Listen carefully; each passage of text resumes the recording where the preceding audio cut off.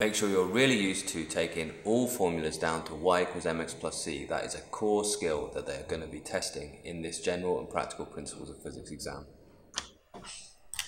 Okay, so this one really is quite a straightforward one. I think it's just actually a bit of a definition of what an LDR is and link that to what you're seeing in this diagram here.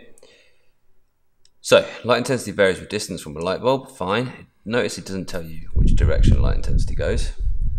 And explain why the resistance R will increase as it gets further away. Well, first mark is just for stating what happens to an LDR with changing light intensity.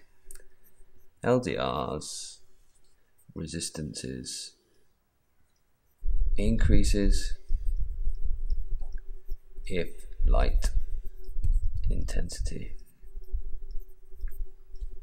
decreases. So that is just actually memorized really. If I've got resistance and light intensity, I'll use I rather than L for luminosity, then it decreases like this. It decreases exponentially. Okay, well, how do we know that the light intensity is going to decrease? Well, because it gets further away from the bulb. So you need to state that. So light intensity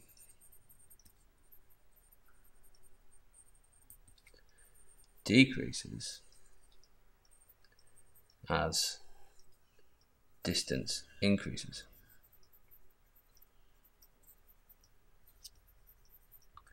Didn't need to state it for this mark nor that, but of course light intensity varies with an inverse square law.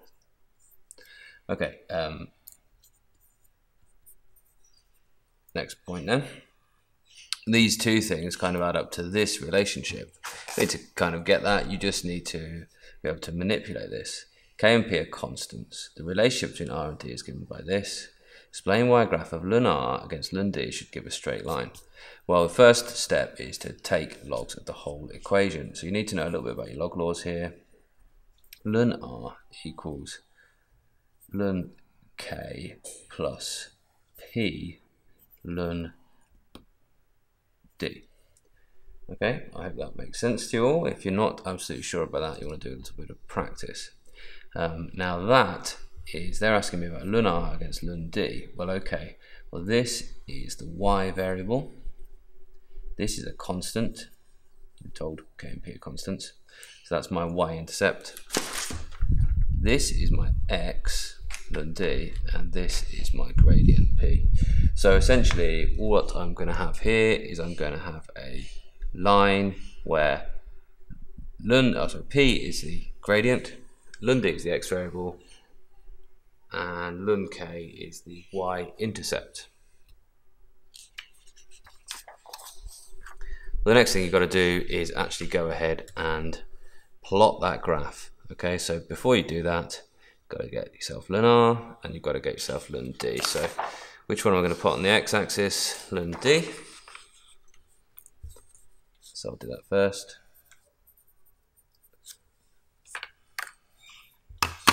So you've been given data to 3 sig figs, so you should really give your answers to 3 sig figs as well.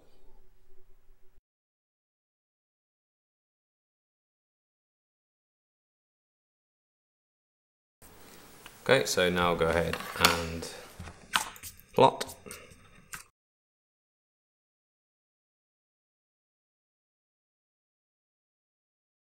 You can write ln of D, which is in millimeters.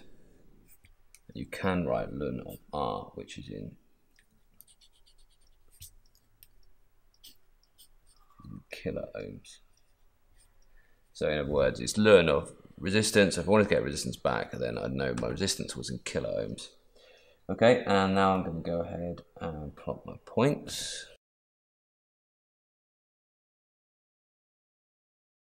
So yes, that comes out of a straight line. So they're looking for data and to the correct sig figs, and they're looking for your scales, units of your logged variables, the accurate plotting to within 1 small square, or 1 millimeter it would be actually, which would be half a small square in A level, and line of best fit drawn with as many above as there are below. Okay, moving on. Determine the mathematical relationship between R and D. So in other words, that is find yourself a gradient, firstly.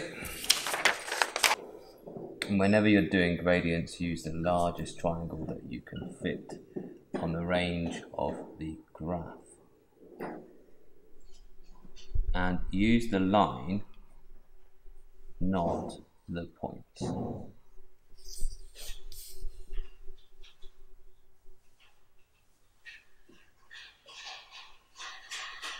And if you use a sensible number like that, so your dx is 1, then it should be a lot easier to calculate a gradient.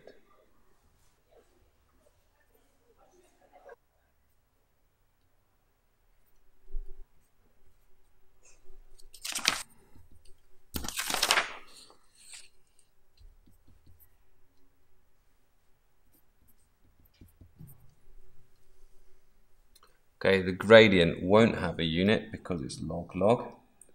Okay, now I can look back at my previous relationship that I've worked out,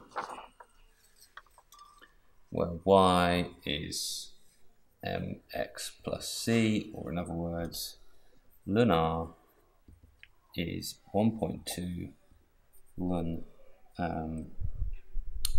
d plus ln k. Okay, so what I need to do next is work out k, and as that is a constant, and that will give me the mathematical relationship in its entirety between r and d. Then 5.5 is 1.2 ln 2.6 plus ln k. So now work out what ln k is. That's take away all that basically.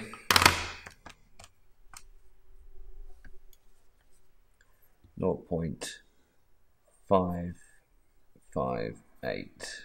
I'll just keep some sig figs now whilst I just do e to the power of my answer, and it gives me 1.74. 747 to 1.75,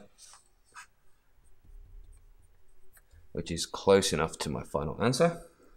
Then lastly, put it all back into this relationship here. So r is 1.75 d to the power of 1.2.